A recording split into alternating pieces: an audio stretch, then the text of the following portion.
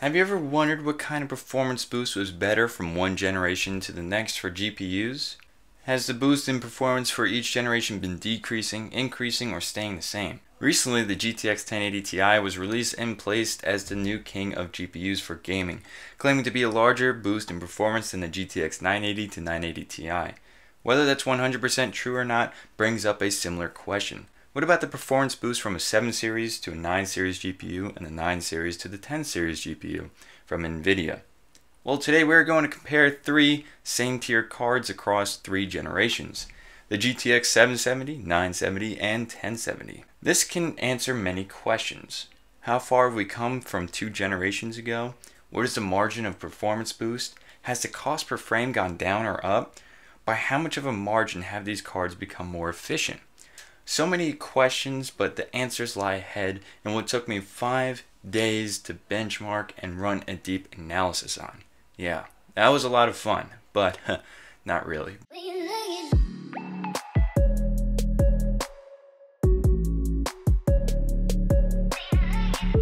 Hey guys, what's up? My name is JD from JDTechGear and welcome back to the channel where we discuss PC passion, tech reviews, unboxings, and setup design. So if you're into that sort of thing, consider checking out the rest of the channel and subscribing if you want to become part of the Tech Junkie family. So before I get into the video, I want to explain my testing methodology. The exact cards being tested are the Asus GTX 770, MSI GTX 970 Gaming 4G, and the MSI GTX 1070 Gaming X. Comparatively speaking, yes, these are all non-reference cards, meaning they are not like the Founders Edition of each of these cards.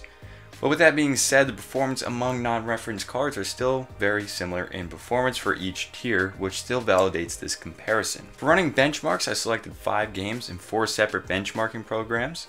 The games being used for benchmarking are GTA 5, Forza Horizon 3, Battlefield 1, Doom, and Shadow of Mordor, all at 1080p at ultra settings. I chose 1080p since it is still widely used, and also the fact that the 770 would struggle with 1440p and even the 970. So 1080p is the most level platform of testing. Moreover, these games provide a well-rounded performance evaluation. The 770 was released in 2013 and should be expected to keep up with 2013, 2014, 2015, and 2016 game titles. Forza Horizon 3, Battlefield 1, and Doom were released in 2016, yes, but Doom is a well-optimized game that can be ran very easily with older cards such as the 770. Battlefield 1 is a well-optimized game, but more graphically demanding than Doom is. And Forza Horizon 3 is one of the most demanding AAA titles I have seen aside from Crysis in a while, due to its lack of optimization to PC since it was originally an Xbox One exclusive. These games provide a good balance of testing the GPUs, except when it comes to Forza and the 770, but more on that later. If you think it's unfair to pit the 770 against these titles, except for Forza, keep in mind Crysis 3, Metro Last Flight, and Tomb Raider were all released at the same year as the 770, which were graphically demanding games even for today's cards. So for the benchmarks, we'll be running Heaven, Firestrike, Time Spy, and Furmark.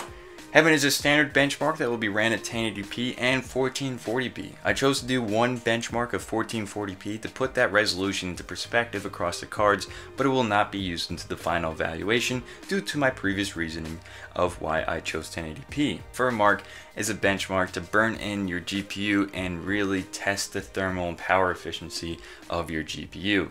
So finally, let's get into the benchmarks. I give in to the lesser fight.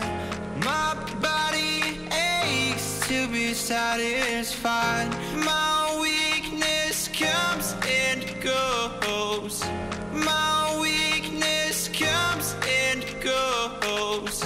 I'm reaching out for the easy high. Please fortify this strength of mine. Comes and goes. My weakness comes and goes.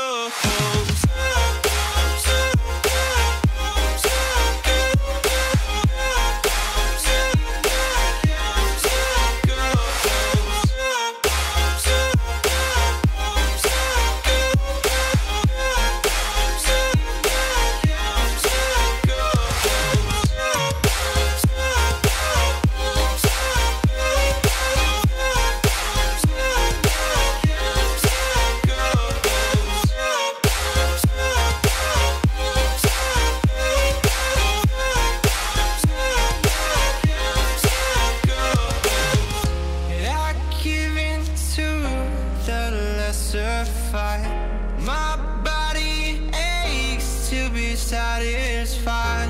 My weakness comes and goes. My weakness comes and goes.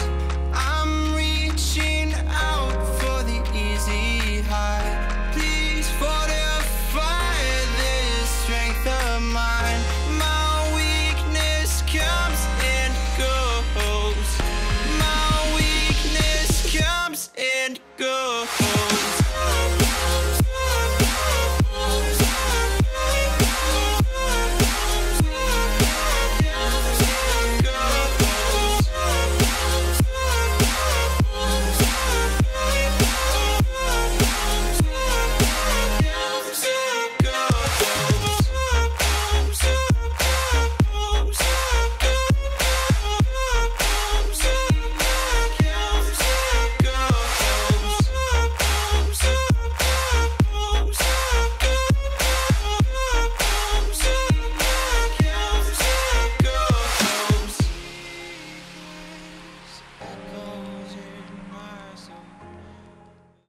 Mark is the last benchmark, but one of the more interesting ones to me. I let each of the GPUs run the stress test for a while with their fans all at 96%. Once I saw steady thermals and power draws after a while, I recorded their respective values. So the GTX 1070 maintained to remain at 65 degrees Celsius at a core speed of 1800 MHz. The 970 remained at 65 degrees Celsius as well, but at 1300 MHz. And lastly, the 770 became pretty toasty with temps at 82 degrees Celsius and a core speed of 1058 MHz. So this tells us what type of thermal efficiency each card has with this burn-in stress test. The 1070 had a thermal efficiency of 20 MHz per degree Celsius. The 970 came in at 20 MHz per degree Celsius, and the 770 with 13 MHz per degree Celsius. This measures the thermal efficiency due to the fact that the higher core speeds and the respective higher power draw, the GPU gets hotter and puts into perspective what kind of core speed we're looking at for each degree Celsius.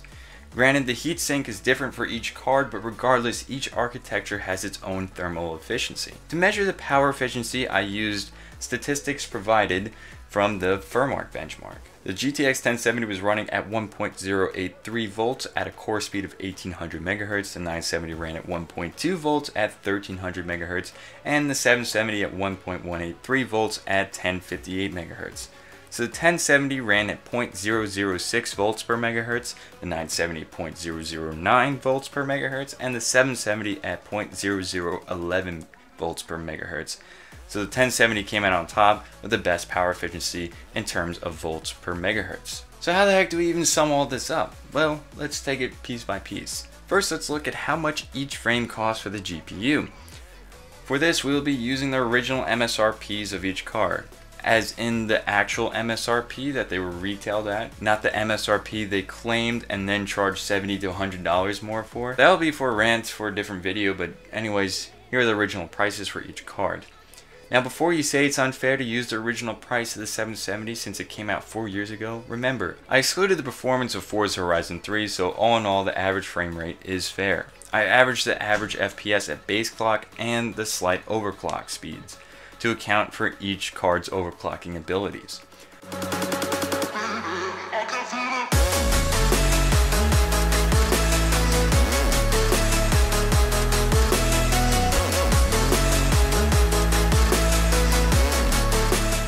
Now finally, let's look at the overall efficiency gain from going from one generation to the next.